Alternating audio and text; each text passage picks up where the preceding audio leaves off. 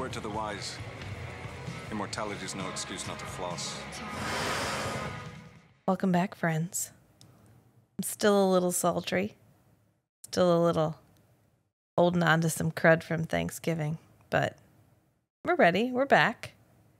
And we have a special announcement. Very special announcement. We have a second Patreon member. And as promised, if you join a tier higher than the first tier, which in this case, it's the Night Knights, special thanks to Ryan for joining our Patreon. Welcome, Ryan. Welcome, Ryan. It's good to have you here. Welcome.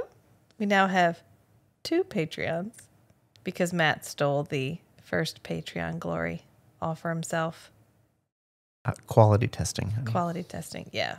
Basically, so he could test out the Discord, which is up. The Discord is up, you guys. As well as the website. It is. And we can receive emails now. So you can send an email directly to me at rachel@strangeandbeautiful.club, or you can email Matt at strangeandbeautiful.club. Or if you want both of us to receive it, feel free to send it to the hosts at strangeandbeautiful.club. All right. So the email is up. The website is up. Discord is up. Patreon membership numbers are up. We're trending upwards here at Strange and Beautiful Book Club. I finally did my job. Matt found the censor button, so that's it. Like it's all downhill from here. I don't know why I said trending upward, because that's it. We're trending downward. Now that he's found the censor button. So here we are. We're going to start Forever Night episode 1. Oh, we're going to start season 1, episode 3 of Forever Night, or For I Have Sinned, or as I like to think of it, Nick Knight versus Catholicism. So I guess we'll just get into it. I'm Matt. And I'm Rachel. Welcome to the Strange and Beautiful Book Club.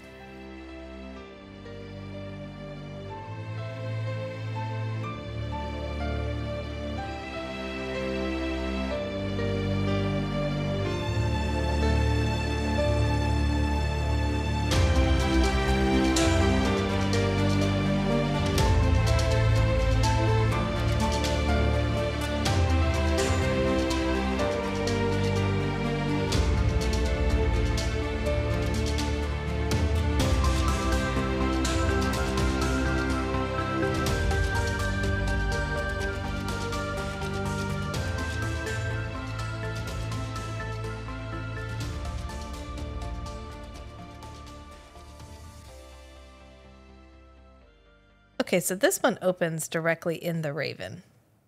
He's heading to see Jeanette, and we get the iconic finger dip from the intro scene where he goes to talk to her. She's got a glass in front of her, and she does the whole dip her finger in the glass and hold it up in front of his face, temptingly, while there's a heartbeat playing in the background. And he resists whatever it is that's in this glass, which we can assume is blood. Although she says she mixes it with a little wine. So blood wine, I guess. And we pan back into the club. And it's Skanky. Skanky at the club. Skanky in the Raven. What are you doing here? Wearing his trench coat, belted tightly. Does he have a sword? But his morals less tightly. His morals less tightly, yes. Because he spots a attractive woman with a beehive leaning against the counter. Well, a woman with a beehive. A woman with a beehive. We can assume she's supposed to be attractive. She's not unattractive. No, she's good looking. No, yeah, but apparently she's tempting enough for Skanky, because as soon as she walks over, he gets a little riled up. Oh yeah, he's ready for it. Yeah, and somebody comes and whispers in her ear, and she leaves. So he's left hanging. Poor Skanky. Skanky is under Nick's protection. Yeah, that's like when Nick is there. I think that's what we're supposed to get from this, that he's hands off because he's Nick's buddy, which begs the question, is the Raven a common place where humans come in, get eaten, and then get dispensed with? That feels like a trend. Yeah, they don't really establish if vampires can feed from a human and then just let them go. So in season 1, there's an episode where they talk about somebody just biting somebody. And Nick says, yeah, if you want to be a zombie. But we never, that's the only illusion. And then we have several flashbacks where he has women that he has been courting, and they have what are clearly like fang scars on their neck. So it's obvious he's been at least partially feeding on them and then letting them go with no consequences.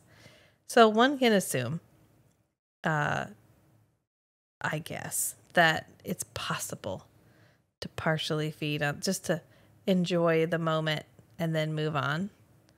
But anyway, you have to be the pullout king. Yeah, to be the pullout king. I can't.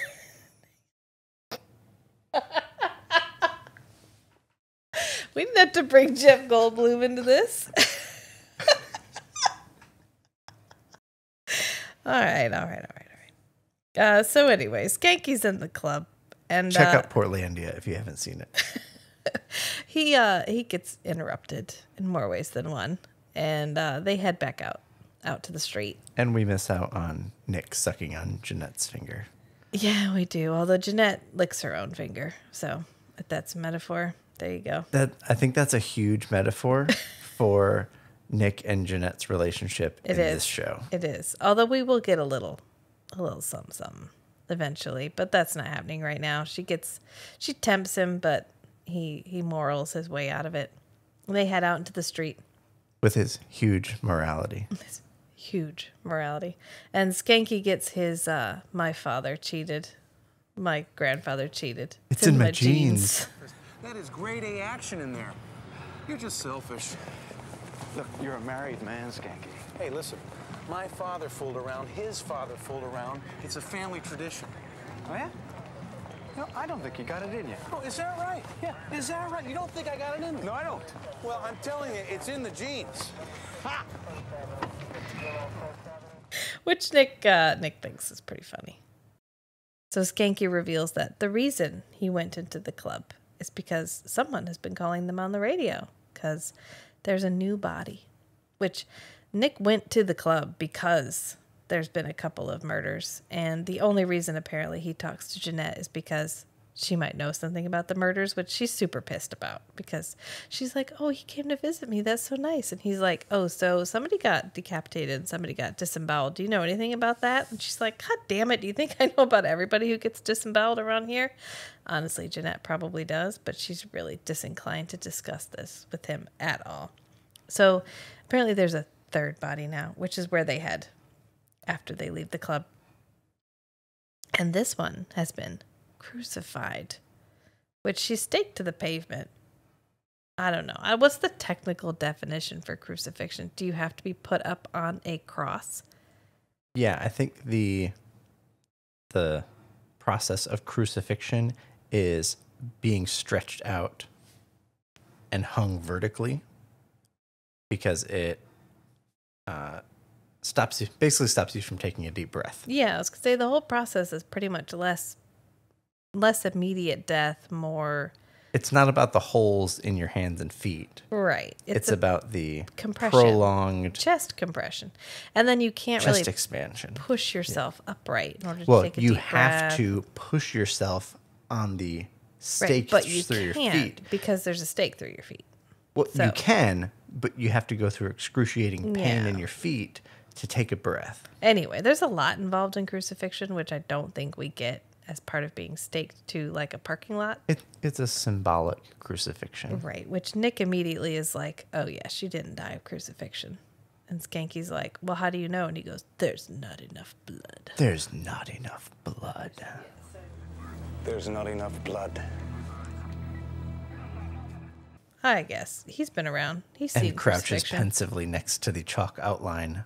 Yeah, but then he gets a little bit of like dramatic head whipping. We get like, let's get her covered and get her out of here. And then he like walks away and Skanky tries to calm him down, and he like head whips back to the side, and they see the guy leaning against the car, and it's the security guard that this particular woman was having a little bit of Something on the side. At the furniture store. Yeah, at the very beginning, because we get like an intimate moment right at the beginning.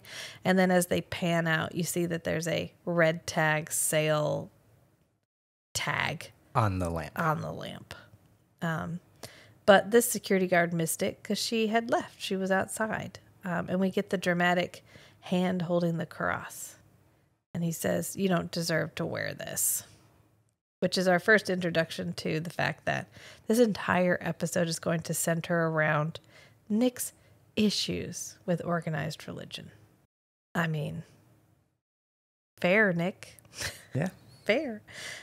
So in continuing Nick versus Catholicism, Nick gets we get a little bit deeper into the mythology of vampires in this season, and the fact that crosses harm them, like physically harm them, because he tries to hold a cross and he actually gets like a burn mark in his palm.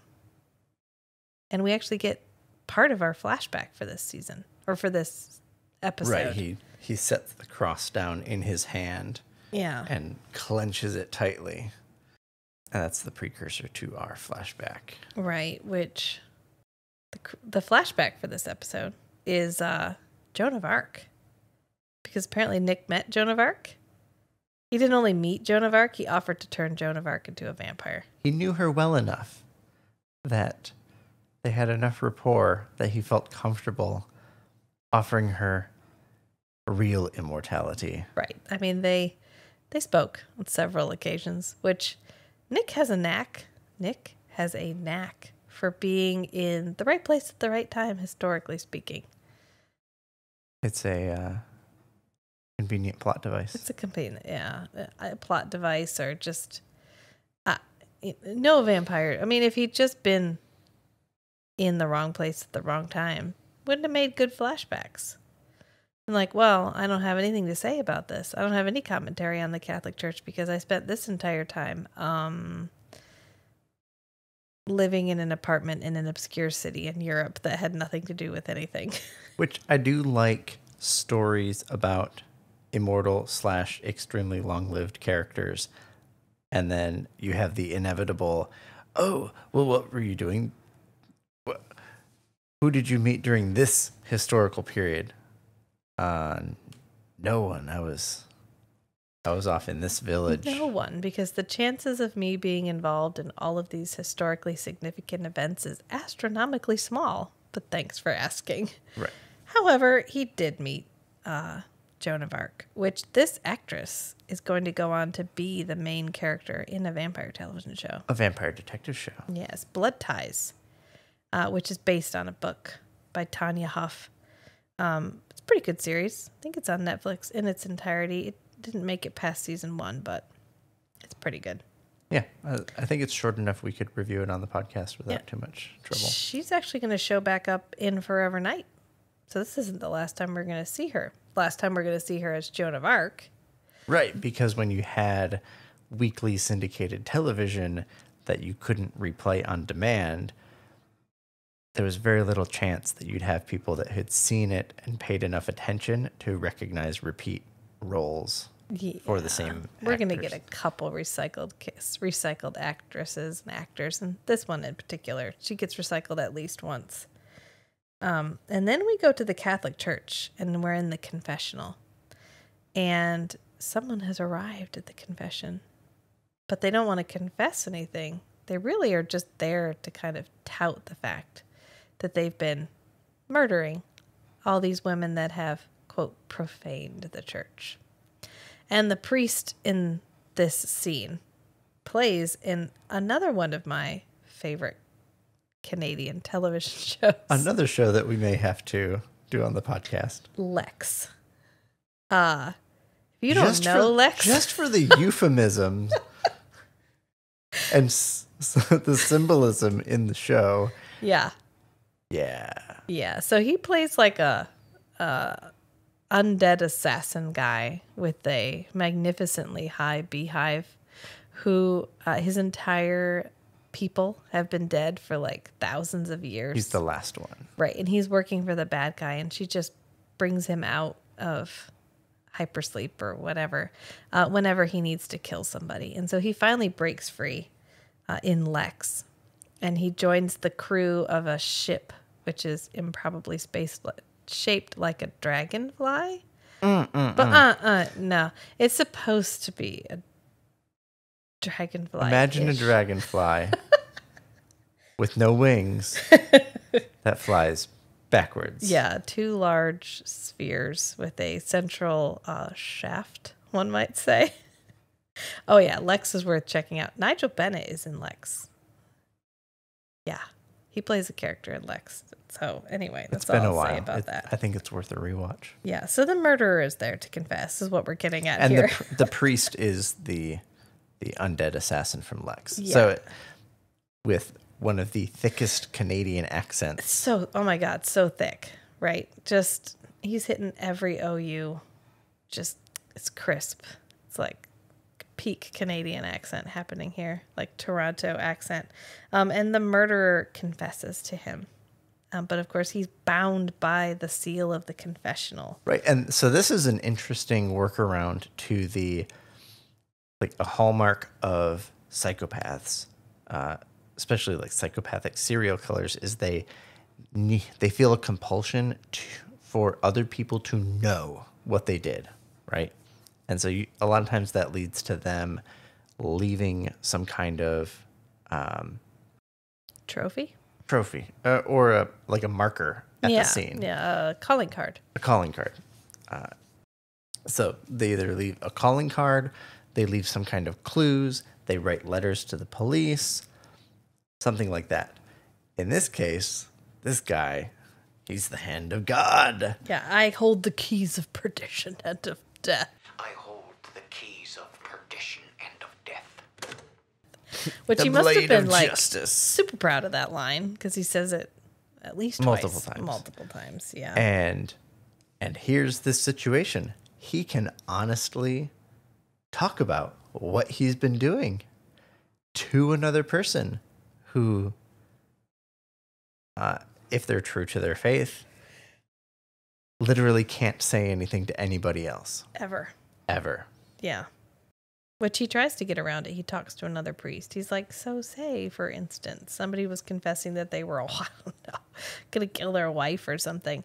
Nope, you can't do it. And he's like, no, you can't do anything that would Reveal the identity of the sinner. Yes. So he gives him a little wiggle room. A little bit of wiggle room. And then we have Natalie, who she has a couple of very brief scenes in this episode. Yeah, she gets less than a minute of screen time. Yeah, but she's basically saying, hey, I missed it. These guys all had crosses on and they're all Catholic. And so Nick is like, shit. Crosses. And in this episode, it's very obvious that Nick has a bad history with Catholicism. Yeah, Nick's not loving the whole religious angle. He's antagonistic against the priest that he meets and like every very religious person that he meets. Yeah, he's borderline villainous almost. Like he's super antagonistic. He's almost harassing them. Yeah. Which, I mean, he fought in to the Crusades. detriment of the case. Yeah, he fought in the Crusades. So if anybody's going to be Disillusioned about religion, it's somebody who's fought in the Crusades. But he is apparently disillusioned enough that he literally takes an evidence bag back to his apartment, because we get this funny little scene where he's like face down on a counter next to a bottle of garlic pills, and he like very dramatically takes this garlic pill, and then we get like a point of view camera where he's like holding a handy camera against his face as he like thrashes about his apartment, accidentally lights his fireplace with the remote control. With the remote control, obviously. He falls on the remote control and it lights his fireplace, which is a good thing he didn't hit the button that opens his blinds. so we would have had a real fire. But he does like eventually recover as right. Genki So the garlic is talking to pills him. are part of his his treatment plan Yes, from Natalie. Because to Natalie restore is his humanity. He's put a lot of faith in Natalie and her ability to suss out what he needs to do to restore his humanity. It's like iocane powder. You just have to consume a little bit of it over a long period of time to gain immunity. I mean, that's what we're going with. That's why he's taking these.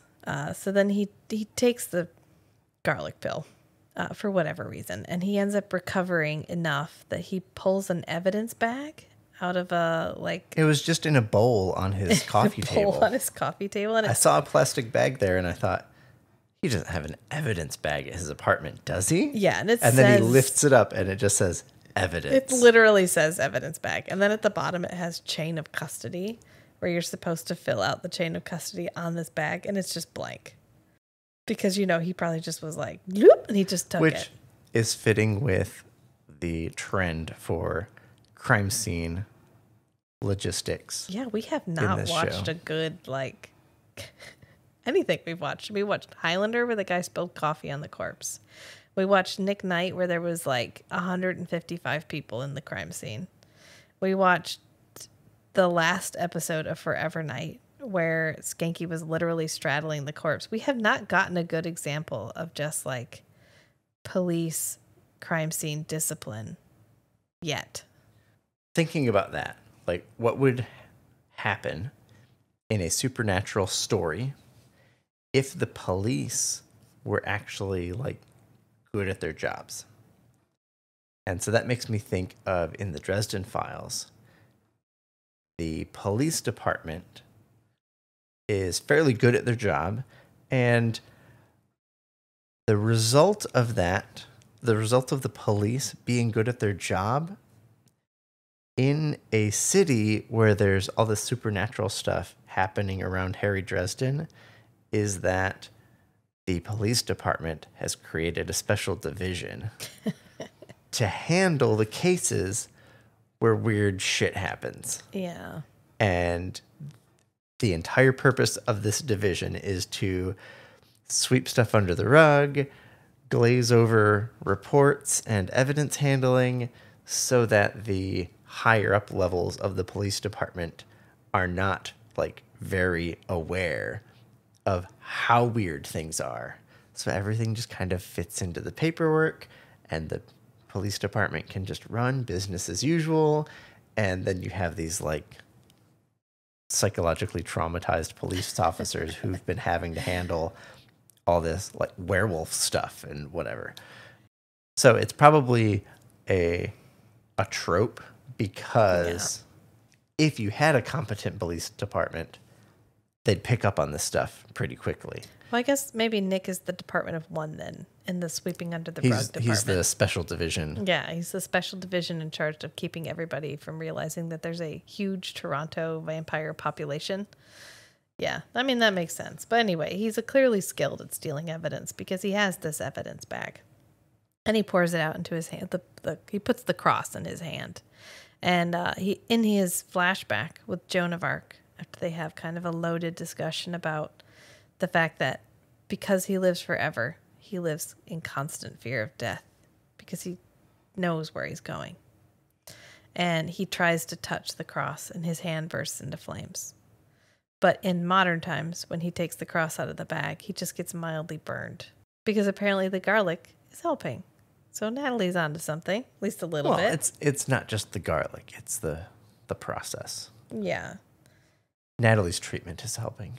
Meanwhile, Skanky is trying to get a little something. He's trying to live up to his genes. Yeah. Or his bravado about his genes. So while Nick is trying to reassure himself of his upward trending path towards morality, Skanky is attempting to reassure himself that he's comfortable getting a little something on the side. So he goes back to the club.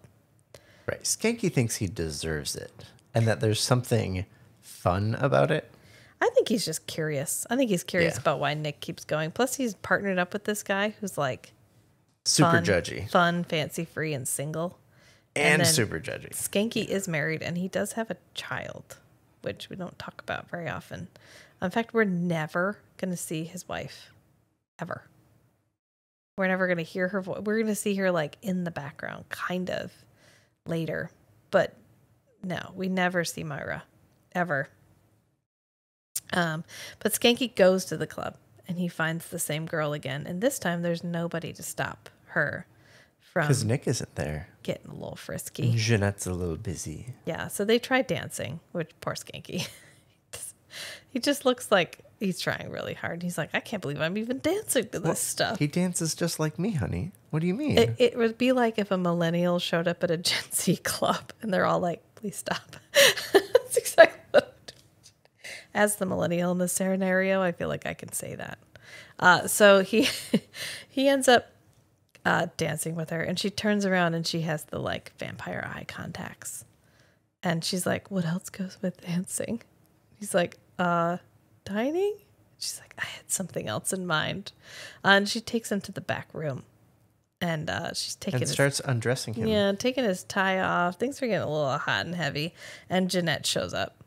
And she's like, Skanky. GTFO. Well, no. At first she says, Alma, Oh, yeah, Alma. get off of him. Right. And then she's like, don't come back, Skanky. Get out and don't come back. If you had followed through on this, let's just say the consequences would have been fatal. So they have And a he's bit like, you mean I might have caught? they have a moment of miscommunication where she's trying to say, like, this chick would have killed you. And what Skanky hears is venereal disease. So he dips one way or the other. And then we get a scene where Nick confronts the priest, Father Rochefort. Yeah, outside the church. Outside the church. And he's like, oh, come inside. It's cold. Nick's like, no, it's fine. I don't mind. I don't mind the weather. Yeah. So they take a look at the crime scene photos or photos of the victims, whichever one he shows them. And he's like, yeah, I know these. I buried them all. And Nick is kind of peak judgy right now. So he's not really hearing him. He's just like, do you know more than you're saying? And the priest is like, well, if I did, there isn't anything I could say about it. So Nick takes off because, he's not getting anything out of Rochefort the way he wants to. And so apparently as he's driving, he very conveniently hears something happening. And it's, because Magda, the next victim, works at a phone sex hotline called Loose Lips. And she receives a phone call, a disturbing phone call, which she luckily records. And the guy uses his line, I hold the keys to perdition and to death. And she's like, oh my God, this guy's threatening me. And her boss is like, meh. Freaks. Yeah, she plays it back for her boss. Like, freaks are our business, is what she said. And so she's like, you know what? You're not good to me like this. You go. And so as she's leaving, we get the like suspenseful walking out where she's checking around the corners and getting a little spooked by the guy polishing the floors. And then as she goes to step into the stairwell, somebody walks up behind her and grabs her. So she starts screaming, which Nick conveniently is like, driving by in his caddy I hear it. with his super hearing. Right. So he gets out, listens for a few minutes more, and then just takes off into the air, which we get like a Feet lift off the ground. Feet lift off the ground scene to imply that he's like, we didn't know he was flying. Like the handy cam pan up the side of the building and over the top and off into the sky wouldn't have been enough for us to know he was flying. We need the like foot lifting off the pavement scene. So he senses Magda's in trouble and he flies and he comes in through like a skylight, which nobody questions. He's like on the roof and he like jumps down this ladder and then he gets shot through his stomach and he's holding it and she's like, oh my God, can I help you? And he's like, yeah, go call 911. Just to get her out of the room because she runs up off the stairs and he he runs after he vamp chases the guy. Well, and I think he's deliberately holding back from doing too much vampire stuff because he could have just caught the guy. Yeah. But he runs at like human-like speed. Well, he's been taking garlic pills. And then It's off his game. he's using his gun as his primary weapon. Right, which he holds upright, as Matt was like, good gun discipline, Dick. Because he doesn't hold it pointed at the ground at all. He's literally just like, Right, he's just holding it like in Yeah. front of his chest, kind of pointed up at an angle while he's running. It's like, no. Yeah, but he does catch the guy, we think, at the end of an alley. But he turns around. Right, he sees a guy in like a leather coat with some kind of black thing on and his he head. actually has like a balaclava in his hand, like he's taking it off. Well, Like he took his as he's hat off. lifting his hands up to say, don't shoot, he takes the toboggan off. And it's not like a full face mask, like ski mask. It's just a toboggan. Just a toboggan. Right. So but it's the priest. It's Father Rochefort. Uh-oh. Is Father Rochefort the bad guy? Oh, no. Oh, no. But it can't possibly be because of the confession earlier. So. Let's go back to Pandorum. It's a very useful mechanism. Yes. It could have been an disassociative event. Yeah. Yeah, it's possible. But, well, anyway. That was my first thought. So we get back to the interrogation room. But then he sounded too Canadian, and I thought, nah, Yeah. it's not him. I mean, he is so Canadian. But There's almost like a throat swallow noise when he's talking. Yeah. It's intense. I mean, it's good. I mean, you get where you are, right? I mean, it's fine. They're in Canada. You should have a Canadian accent. Which in Lex makes him sound almost exotic. Yeah. Compared to everyone else. Anyway, back to so we're in Forever Night. we're in the interrogation room, and Nick is just feeling judgy. Like he's feeling himself. He's like aggressively Harassing the priest antagonistic again. to the point Harassing where the priest again. To the point where Stonetree kicks him out of the interrogation room. He's like, "That's it. You're out. You got to get out of here." Father, next woman that's murdered, you come along when I tell the family. Even better, tell the family yourself. All right, that's it. Knight, you're out of here. Fine. Magda attempts to like confront Nick in the hallway. She's like, "Hey, let's set up a sting. Like I can help you." And he's like, "You know what?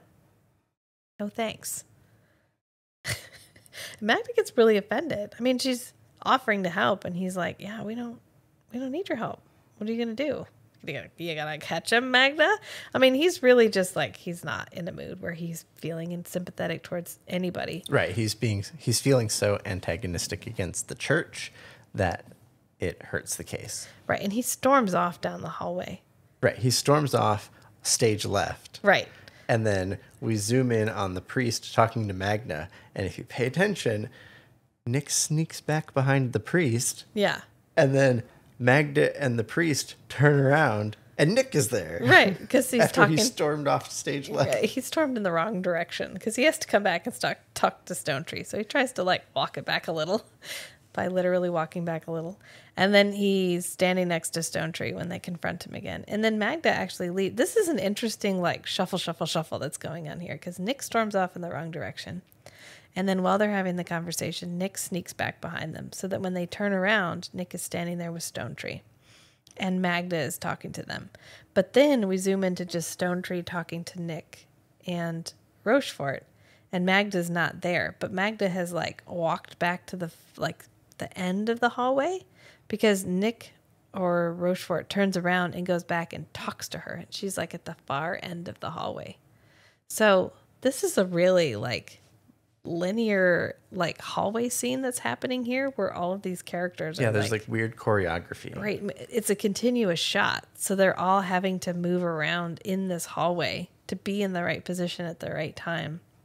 And they're kind of relying on you not paying attention to anybody but the main actors Just talking. focus on the face in the center of the screen. Yeah, it's really I didn't notice that probably the last 15 times I've watched this episode. Right. And once again, when this was, syndicated weekly episode, you couldn't rewind. You couldn't be like, wait, how did Nick get there? Let me rewind 20 it's just seconds. like, boop, suddenly Nick. So we end this kind of interesting whatever's happening in the hallway here with Natalie and Nick are talking in his apartment, and he's pulled out this cross. And we find out that not only did Nick meet Joan of Arc once, twice. But the third time he met her was when she was getting ready to be burned at the stake.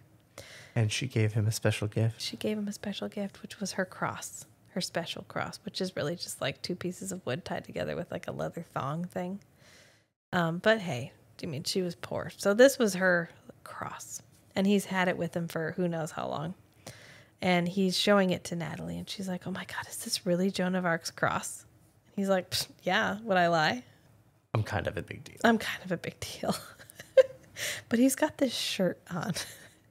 I just want to address this shirt for a moment because it's we were talking about faith. Yeah, I mean, and it would take a lot of faith to wear that shirt. Yeah, this whole discussion for this whole episode is really about faith and Nick's faith and what he wants to do with it. Does he have it? Has he reclaimed it? Has he lost it? Whatever. We're tossing faith around a lot. Is it enough to wear this black button-up shirt with 3 wavy lines of like almost reflective white material? Yeah, it's like silver embroidery. But this shirt, I think, proves that Nick has what it takes to become mortal, because nobody without like giant supernatural balls could wear this like 90s. He has the conviction.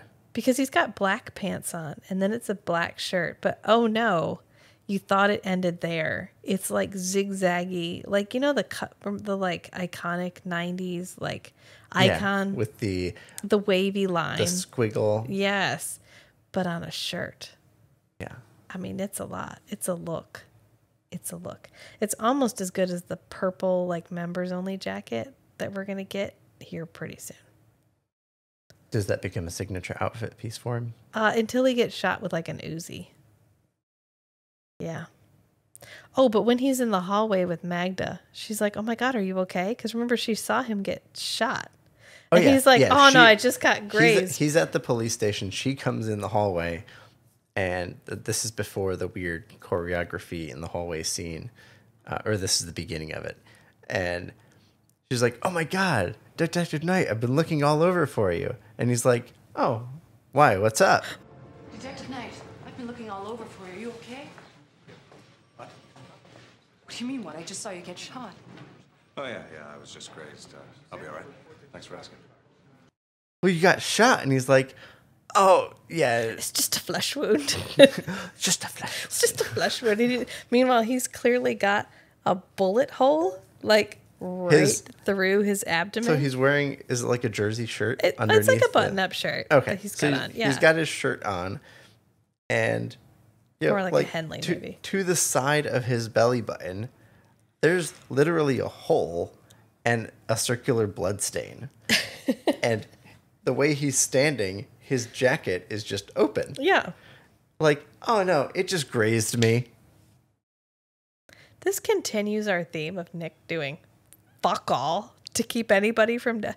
No, I'm shocked he doesn't just take off into the air in front of like everybody, anybody, all the everybody's.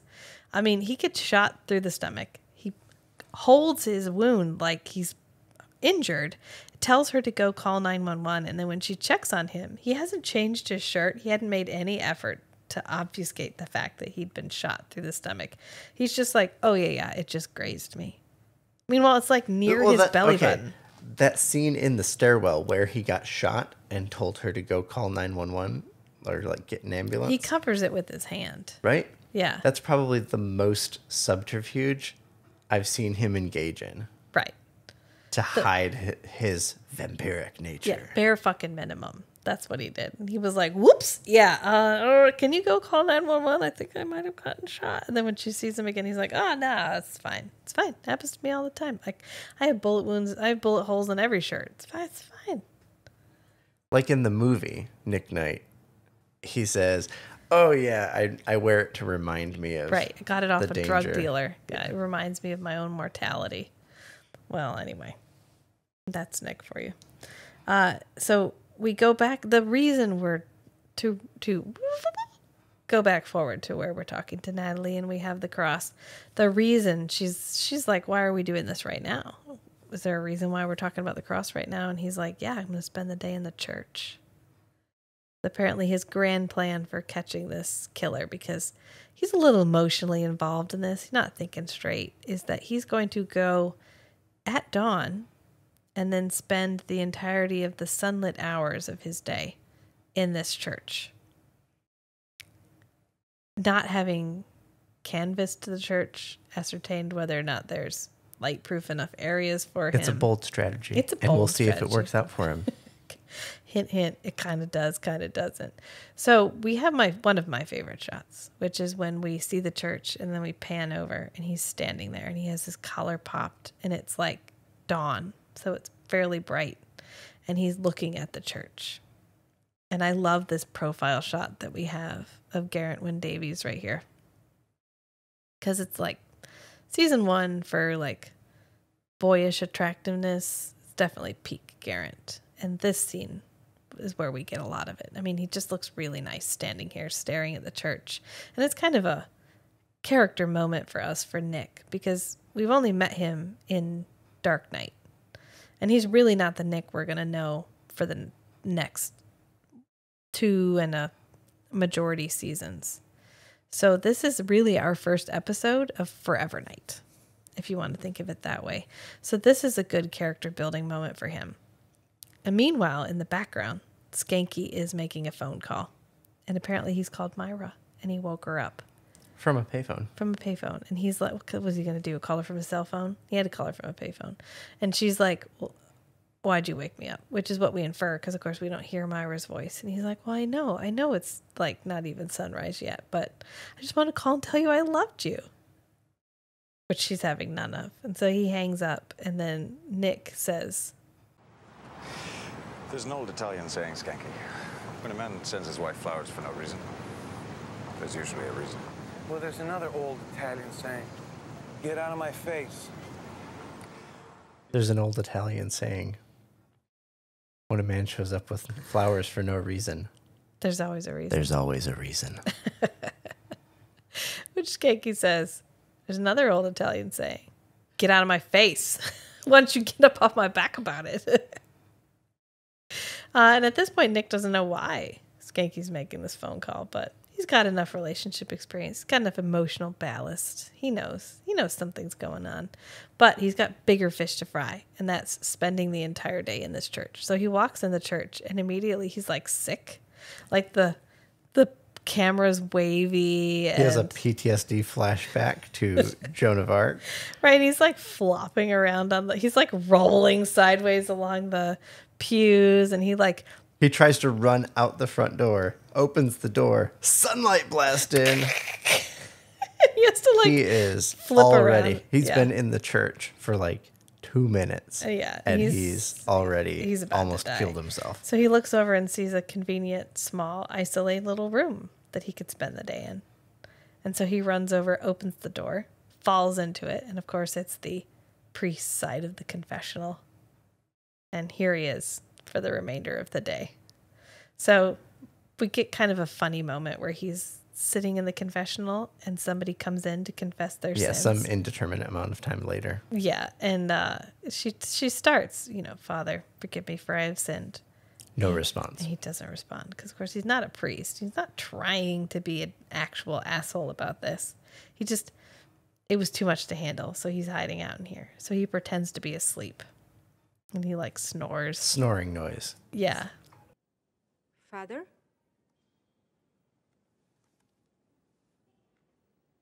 Father, I know you're there. I can see your profile. Why don't I just say 20 Hail Marys and let you nap? And he nods. And so she leaves.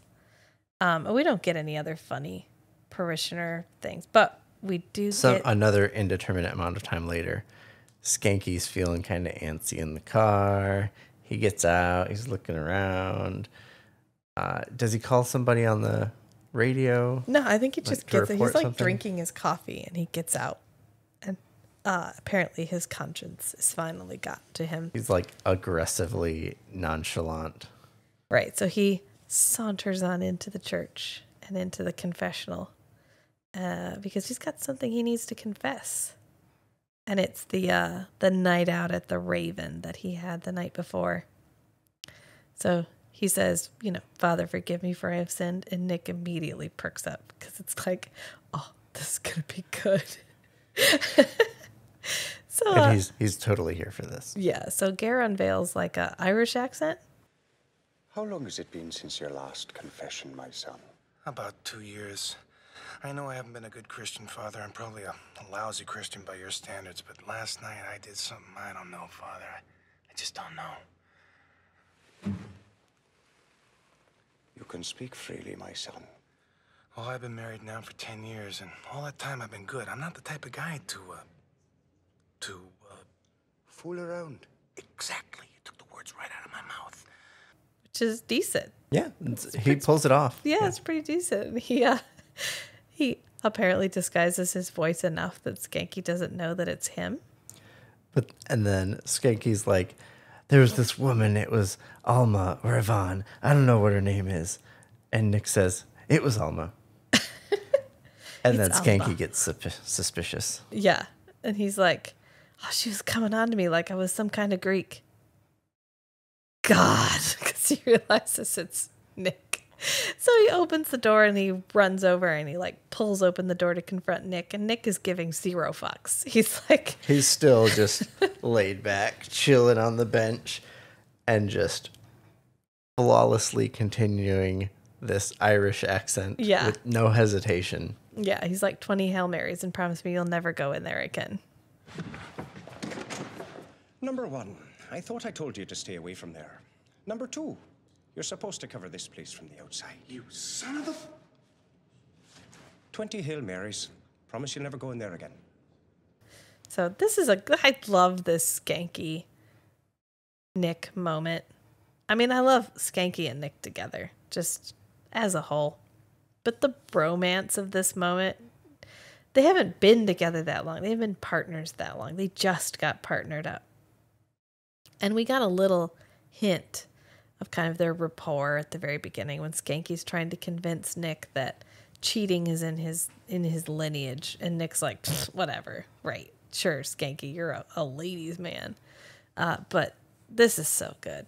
This interaction right here is so good.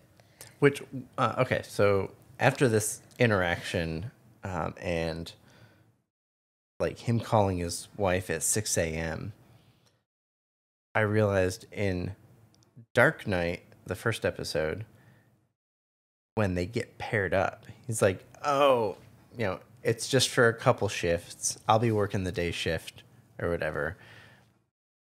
But now it's kind of implied that they are partners and Skanky has shifted to the night shift They to overlap work with him all the time.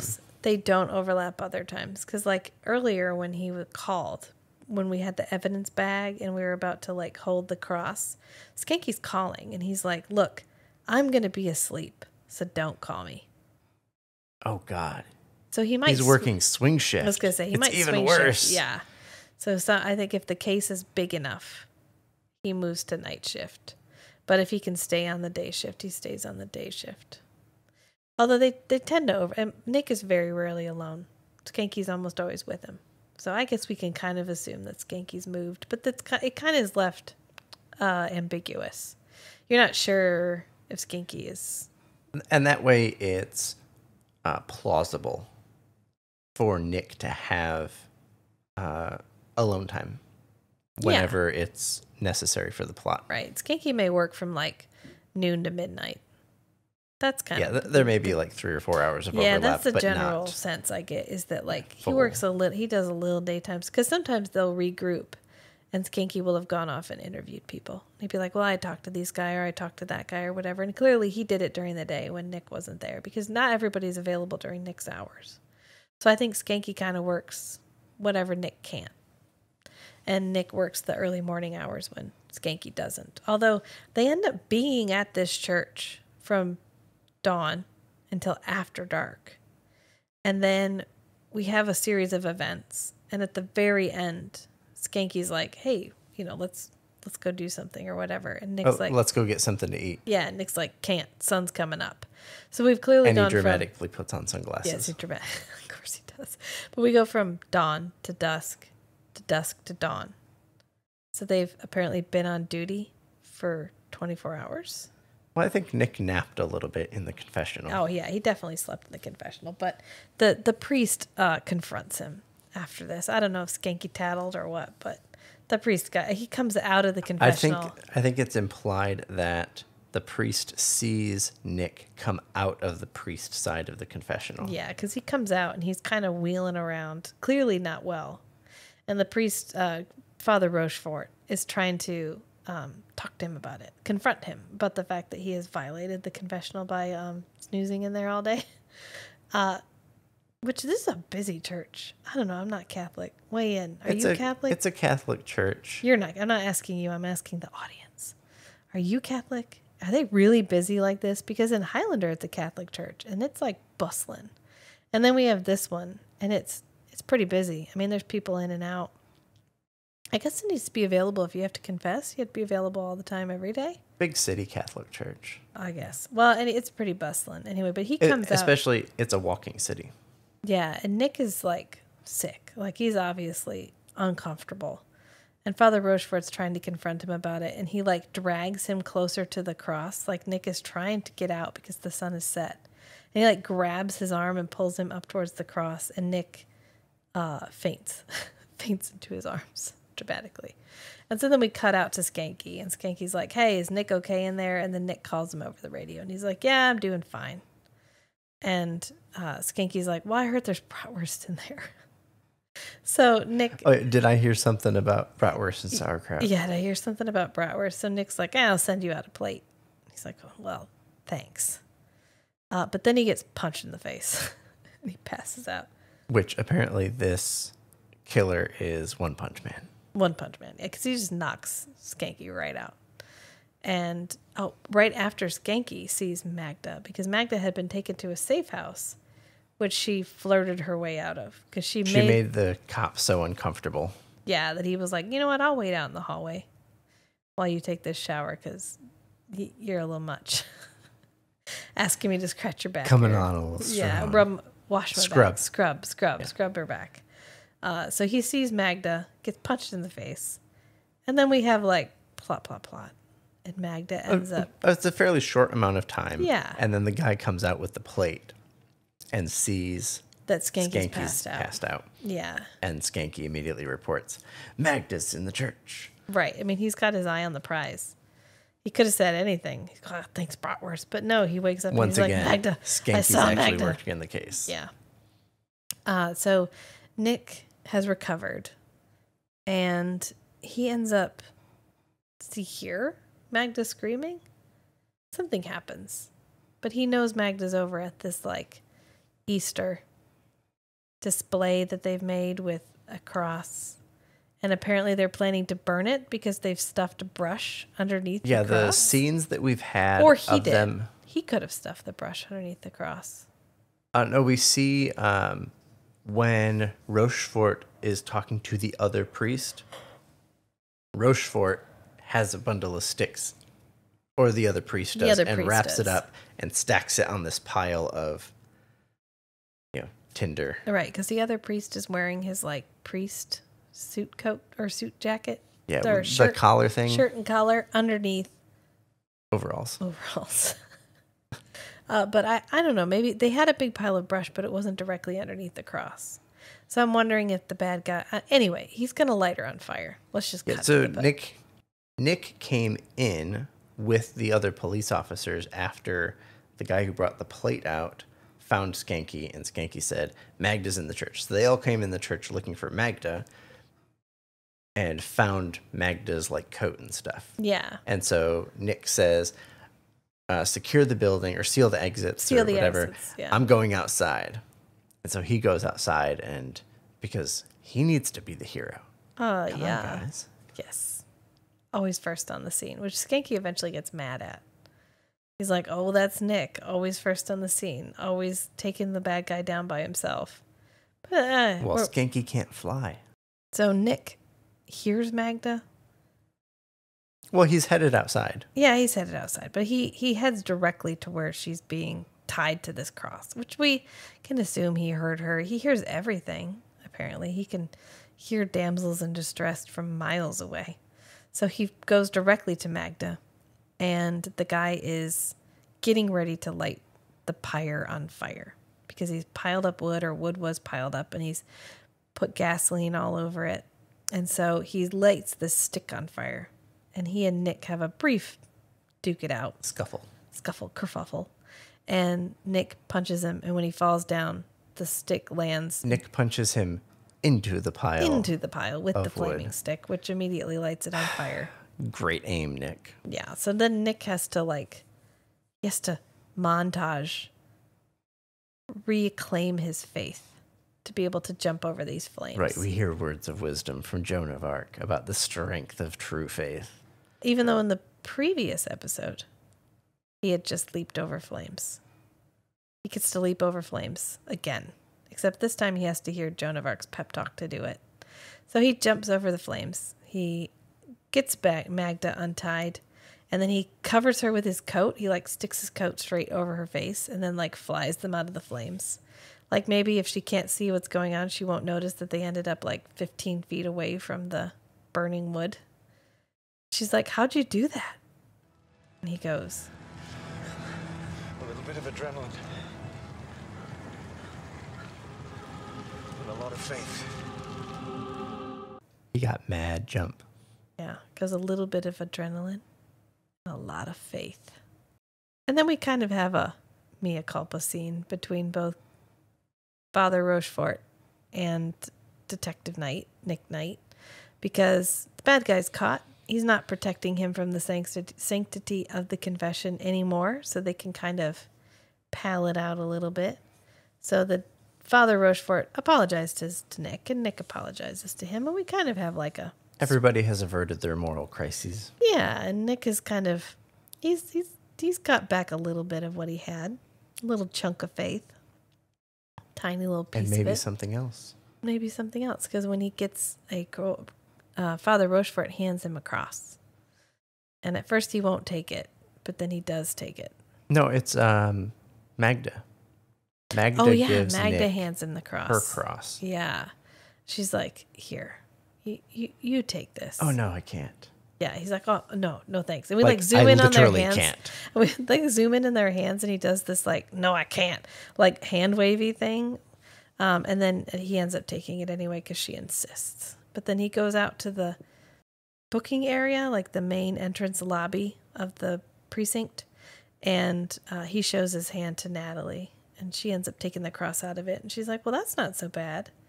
He's like, "Well, yeah, it's better." I mean, literally, he knows that in the past he's burst into flames. So anything's better. He says it's uncomfortable, but it's bearable. And then Skanky tries to invite him out to dinner, and that's when we get the can't. Dawn's coming. And he The sun's coming up. And he chucks his dark sunglasses on. That's the end of For I Have Sinned. This is really kind of the first episode of Forever Night. I mean, it's our third episode, but the first two were really just a rehash of the done pilot. So Right, the pilot doesn't always count as the plot of the first season. yeah. So how do you feel going into episode 3, season 1 of Forever Night? It's good. There's a little more character development for Nick. And everybody's getting into their character chemistry already. Although we didn't really see much of Natalie, but she's there in the background a few times. She's there to be explained to. She's there to have stuff explained to her. So Nick has someone to talk to. So we have a justification for all of his flashbacks. How about you? How do you feel about season 1, episode 3? Do you know how many times I've seen these? I mean, this show feels like coming home every time I watch it because I've seen it so many times and I just love it every single time I watch it. I watched it originally in syndication. I'm not old enough to have watched it when it first aired. Or I was old enough to have watched it, but no one would have let me. I wouldn't have been old enough. So I watched it in syndication on Sci-Fi, back when Sci-Fi was spelled SCIFI and had the little planet. And there was actually a marathon. Do you remember marathons? Now we just call them binge watching. Right, but you can do it all the time. This was like, oh my God, I turned to my favorite station and they're showing my favorite show and they're going to be showing it all day long. And there's the possibility I'm going to see an episode that I missed. Yeah, So they had a marathon because they were going to start showing it. So they, as a way of introducing it to the station, they had a marathon. And Garrett Wynn Davies did like in the commercial break, or when we came back from the commercial break, he would have a little like interlude where he'd give trivia or he'd talk about interesting stuff about the show. My sister put it on for me and she was like, "You'll like this. It's a vampire television show." And I was like, sold. Set you on the path. Sold. So I sat and watched it all day long. And Mom and Dad must have been somewhere because they wouldn't have let me sit and watch it all day long. Because, of course, there was one TV, one station. There was no... If nobody wanted to watch what you were watching, you didn't get to watch it. But I watched the whole thing. And then it would come on at noon. And they called it A Little Midnight in Your Day Life. And they would show Forever Night back to back with Dark Shadows. And I would record it while I was at school and watch it on a VHS when I came home. And you were the only one in the house that knew how to program the VCR. Right. So nobody could, nobody knew I was doing it, which is probably good because I wasn't really supposed to watch a lot of vampire stuff. But I had the entire series on tape and I would label it by both the episode name and the flashback. It would be like For I Have Sinned and Joan Arc. Yeah. Well, I mean, I like the flashbacks were always my favorite. In fact, there's one episode which I think is season 1, but it's called 1966, and it's actually more flashback than it is modern day. It was one of my favorite episodes. But yeah, so I guess that's my my take on it. But I'm excited to be watching it with you because I know I like it. I know you've seen a couple of my favorite episodes, but you've never watched the entire show. We haven't committed to watching it together. We haven't committed, which I think older television shows get a bad rap. I mean, they get this idea that they're not as interesting or they're not whatever. But you just have to remember these television shows did not have the budget that modern day TV shows did. They were not it was not tiny cinema like it is now. I mean, television was treated completely differently. But that doesn't mean the writing isn't as good. You just have to look past the special effects. Especially when we get into later seasons or later episodes when we get more LaCroix. And LaCroix's lines are always they are always on point. Always. Amazing. And it's such a joy to watch. And it's just, I don't know, it's comforting to watch a show that you've loved and you've watched 100 times. And every time you watch it, it's going to be just as good. All right, well, that was episode 3, season 1 of Forever Night. So we'll be tackling episode 4 next, of course. If anybody wants to just go ahead and watch the whole season, I highly recommend it. It's good. We're going to go through the whole season anyway. That way you'll be prepared. Because, of course, we don't try to be spoiler-free. On the Strange and Beautiful Book Club, we just roll with it. Rachel's always making foreshadowing references. I am. I'm gonna. Sorry. It's who I am. I love it. I love the breadcrumbs that they put. And I love knowing where we're going. That's all part of the enjoyment. Which is why I can't help but share it. I'm also a terrible gift giver. I'm that person that brings the gift home and I'm like, I bought you a gift. And then 5 minutes later, I'm like, do you want to know what it is? But it's fine. You just got to lean into it. I am who I am. So, we will be watching Legend next. But I have discovered that the theatrical version of Legend and the director's cut of Legend have different soundtracks. So now we have to watch both of them because I have to have both experiences here because I've only ever watched the director's cut. Right. The director's cut, soundtracked by Jerry Goldsmith. Yes. And then the theatrical release by Tangerine Dream. I mean, I'm looking forward to this because I've only ever watched the director's cut. So we have the nice Jerry Goldsmith, well done, orchestral. Right. And the one I always watched growing up was the theatrical release. Tangerine Dream. You played a couple songs and I'm like, oh, yeah, I remember that. That's bringing some stuff back. Yeah, so this is an experience I am much looking forward to. So if you want to go ahead and watch ahead, we're going to be watching and probably talking a little bit about both the theatrical version and the director's cut of Legend, which if you haven't seen Legend yet, it's a treat in its own right. So go out and find it. It's Tim Curry, Ridley Scott, Tom Cruise, Mia Sara. I mean, it's a typical Ridley Scott, just like visual masterpiece. Just fucking beautiful. I mean, that man's an artist. So go forth, enjoy. And remember, sometimes the strangest things are the most beautiful too. So be who you are and love what you love. Bye, friends. Bye. Bye.